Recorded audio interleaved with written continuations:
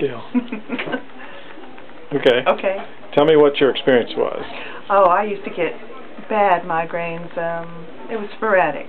I never could figure out the cause. I thought it was food. I thought it was stress. Who knew?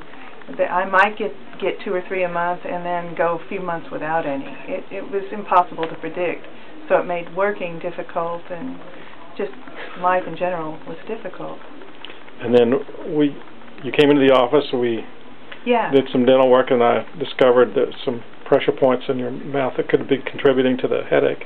That's right. And so you did some stuff, and I've only had one since. It's been 3 or 4 years. I no longer live in fear. I don't have to carry drugs around with me.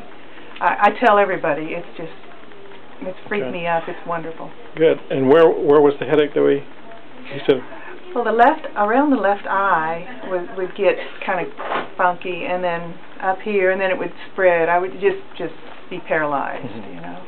It's really bad. So basically with one treatment One treatment. Good. Yeah, thank you so much. All right.